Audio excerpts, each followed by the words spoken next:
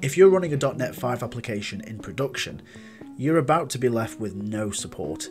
Let's talk about what you need to do today to stay up to date.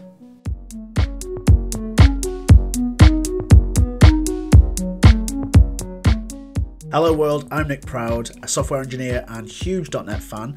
Today we're talking about the fact that .NET 5 support is coming to an end, what that means for you, and what you need to do to get your apps up to .NET 6. So let's get right into the news from Microsoft, reported on the .NET blog in late March of 2022, that .NET 5 will reach the end of support on May the 8th of this year. .NET Program Manager Rahul Bhandari confirmed that following the .NET May updates, quote, Microsoft will no longer provide servicing updates, including security fixes or technical support for .NET 5. You'll need to update the version of .NET you're using to a supported version before this date in order to continue to receive updates. So I think the biggest concern with this is around security. Obviously, if we get to May and you still haven't updated to .NET 6, your apps are still going to run. However, if you no longer receive security updates, that's a problem.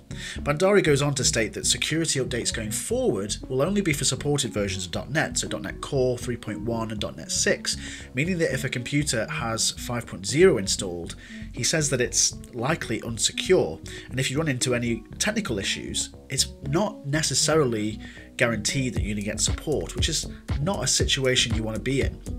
But luckily, upgrading in most scenarios is pretty straightforward, and the sooner the better. First off, when it comes to any version update of a framework, you're going to want to check for any breaking changes. So Microsoft has published a list of breaking changes for .NET 6, which you can see here, and I'll provide a link to this in the description of the video. I'm going to show you a simple example of how you can update the .NET Framework version of an application, but I'm also going to do that under the condition that I have no breaking changes. Your apps, on the other hand, are in production, so it's more likely to be affected by breaking changes. So my advice is not only to check the breaking changes Microsoft have published, but also to use a version control system, preferably Git, and that your upgrade is first tested on an isolated branch of your source code, which you should be doing in any case, right? That way, once all your unit tests and other testing is passed, you can merge everything back in, and there you have it, lovely new .NET 6. In terms of how to actually perform the upgrade, first you need to install .NET 6 on your machine, but you may already have it. If you don't, Visual Studio provides you a handy link on how to download it. So let's take a look at actually upgrading a .NET 5 application up to .NET 6. To demonstrate this, I'm showing you a very simple console application. So simple in fact that it just has one line of code. Obviously your applications are way more complicated than this, but this is just an easy way to demonstrate the change from .NET 5 to .NET 6. What I'm doing here is I'm simply writing out to the console the current .NET version. So what this should print out is that I'm using a version of .NET 5. Then we're going to change it to .NET 6 and we should see that version increment. And then really the purpose is just to show you where in Visual Studio you can do this and how you can install .NET 6 if you don't already have it installed. So I'll just go ahead and run this console. It will use environment.version to show the version of .NET. So we run that, and you can see this app is running version 5.0.15, so we're clearly running .NET 5.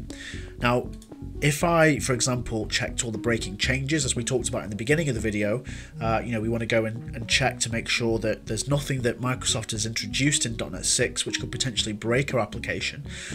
Obviously, we can't just trust that on its own, so we're also assuming that you will have made a branch in Git and that it is segregated from your mainline branches, your development branches or your main branches, and that it's safe to test with.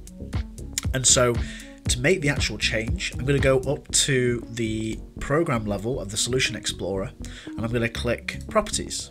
And so in Visual Studio 22 we have this screen which gives us various properties for the application, and the one we're concerned with is Target Framework. So this is where you can change the actual version of .NET that the application will target. Now, if you have .NET 6 installed already, so as you can see here, I'm currently using .NET 5. I have .NET 6 installed, so I can see that inside this dropdown. I also have several versions of .NET Core installed as well, .NET Core 3.1 being a long-term support release. If you don't have .NET 6 installed, then you can still install it from here. Visual Studio provides this handy link which you can click, and it will take you over to this web page. So you can see here you can download the .NET SDKs for Visual Studio, and what we're essentially doing here is we're downloading the .NET 6 SDK. Now at the time of this video, .NET 7 is actually in preview, so you kind of have a choice. If you want to be, if you're feeling a bit crazy, you could install .NET 7, but it's a preview release. I wouldn't recommend it. I haven't actually tried it myself yet, but for production applications, preview is never really a good idea.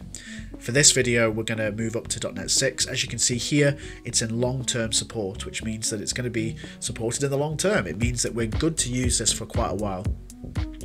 So depending on the architecture of your machine, whether it's 64-bit or 32-bit, you can get the runtime here. You simply download it, and then it runs the usual installation wizard, restart Visual Studio, and once you've done that, you should then be able to see .NET 6 available in this drop-down.